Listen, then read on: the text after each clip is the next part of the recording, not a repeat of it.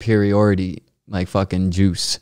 I feel it. I have a question for you, just for all the people listening. But if you were to give one piece of advice for these kids, just like 15, 16-year-old Luca, what would you give him?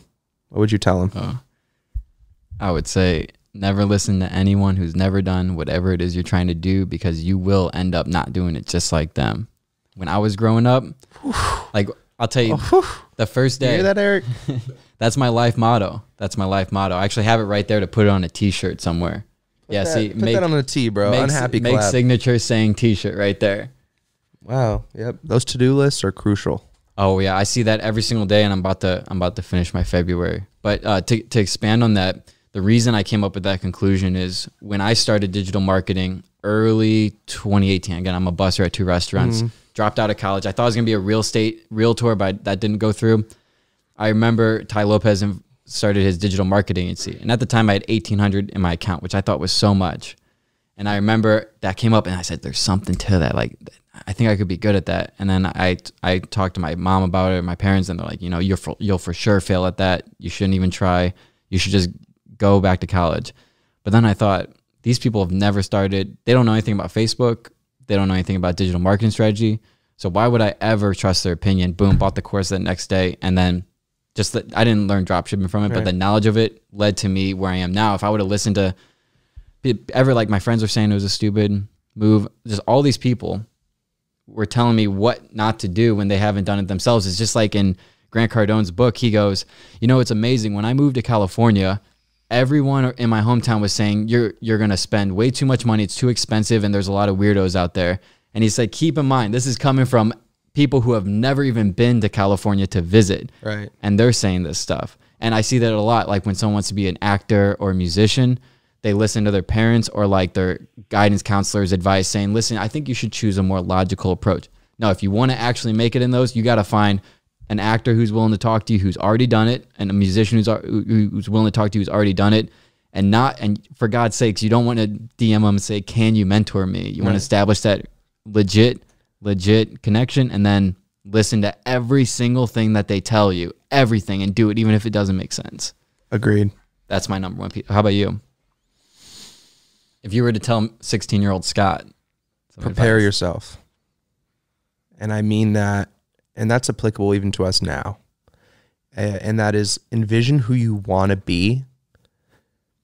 The question is like, for me growing up, I knew I was going to be rich. I just knew it, dude. I'm too high maintenance, bro. Like I knew I needed to like live a certain type of way. I just didn't know how, right? That's just always the mystery question. Like how, right? How are you going to make millions of dollars, right? And the how is going to come, and the how always comes, but it's about having the right skill set in your arsenal so that when you figure out how you're going to make millions of dollars, you're prepared to do so. And I mean this in multiple facets. I mean that financially, right? If you're, a young kid, save up your money, dude. Stack, not $1,000, not $5,000, like as much as you can, like possibly, right? Because when that idea comes, like you need some liquidity. When I first started drop shipping, if I didn't have that $5,000 in my shoebox, like I wouldn't have been able to take the risk. I wouldn't have been able to quit my job. Like I had no, you know what I mean? So that helped me, right? Once I started becoming successful, one of the things I really attribute my success to is how I can speak to people, right? Like one of the things, like when I was starting, I just knew I saw all these entrepreneurs, all these really successful people, like just, speaking really well. And I knew like I needed to get my vocabulary up. I needed to be able to sound like the person I wanted to sound like, right? I knew I needed to focus. I knew I needed to be able to how to focus. Like I couldn't focus. So I was like, I would train myself to do little things. Like if I can't focus for 30 minutes and do this, attribute good habits, right? And so that when the how comes, right, you're there. Like, and even now, like somebody like you or I, like, where do you want to be in 10 years? Where do I want to be in 10 years? What things can I do now to put myself in a position so that 10 years from now, I can execute the things that I want to, you know what I mean? And thus preparation, because I don't know how I'm going to be worth hundreds of millions of dollars one day. I didn't know how I was going to be a millionaire though, too. You know what I mean? It will come, right? The universe works in very mysterious ways.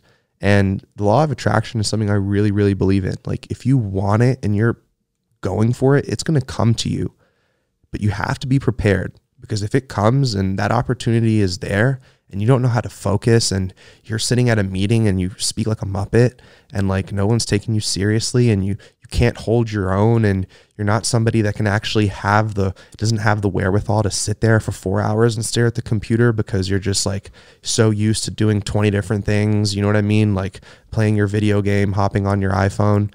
Like these are things that like, no matter what level of success you're at, I feel like is applicable on all tiers of like the totem pole. You know, prepare yourself, dude, because when it comes, you need to have the resources and the knowledge and wherewithal to execute.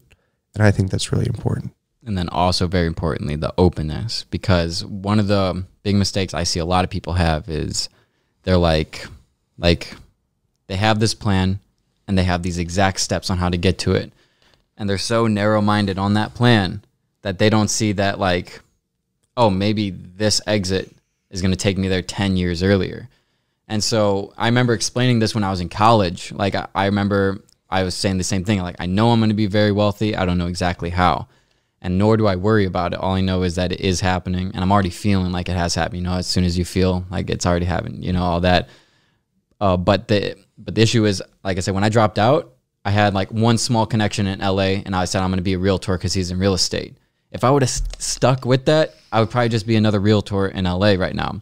But the fact that I was like open completely to look, I was looking for location.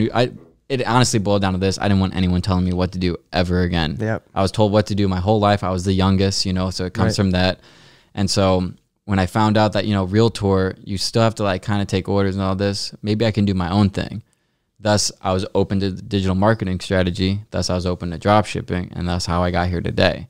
If I would have just stuck to that original plan or the OG plan of just going to college, like you said, it makes no business sense to go to college and become more in debt